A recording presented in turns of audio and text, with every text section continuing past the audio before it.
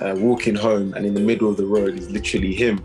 Oh my God. What the hell is this doing here? So as I'm walking towards him, actually, he's ran towards me to sort of meet me halfway. He was very thin, for one, very thin. He was completely frozen. He was like shaking and stuff like that.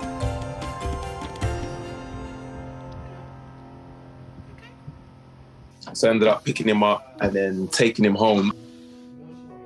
He was very hungry, very dirty as well. He just sort of got a cloth and sort of wiped his hands down because they were completely muddy from him being outside for obviously so long. We had to actually trim off like bits of his hair because like mud got stuck on it. He wasn't in the best of shape. It wasn't like he was hurt or injured or anything too serious, but he wasn't in the best of shape. My initial response was, you know what, let's find where he did come from.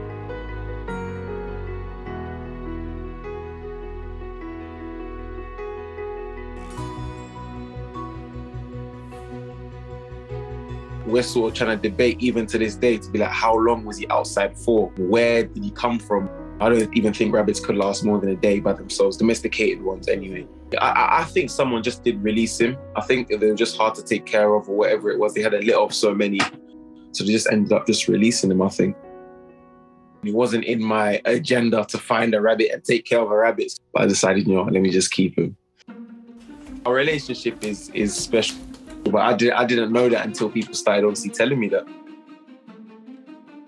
So when people are telling me like, yo, rabbits aren't normally like this, rabbits, you know, normally run away or they're very shy or they're this and that. The fact that he's acting like this around you, you have a very special bond. I thought this is what rabbits are normally like. Bro's really chilling on my back. On my back. So it's only after I just started posting what life is like with him, people are like, this is amazing, this is special. I thought this was normal. I thought this is what all sort of bunny owners are going through. You know what's going on? Like, do you know that you're a rabbit, I'm a human, this is a room, you're in a house, it's Monday, like, do you know what's going on? Or do you like just live? Good talk, good talk.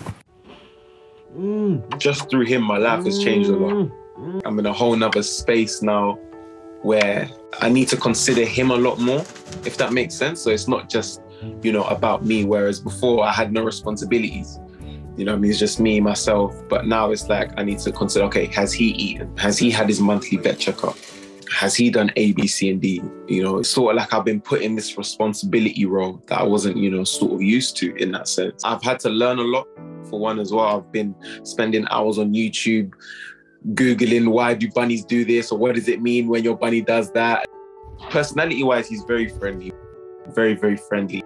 See, right now, he's just causing so much havoc. So I'd say mischievous. He's completely destroyed all my bed sheets, majority of my walls, like my wallpaper, he's torn that down.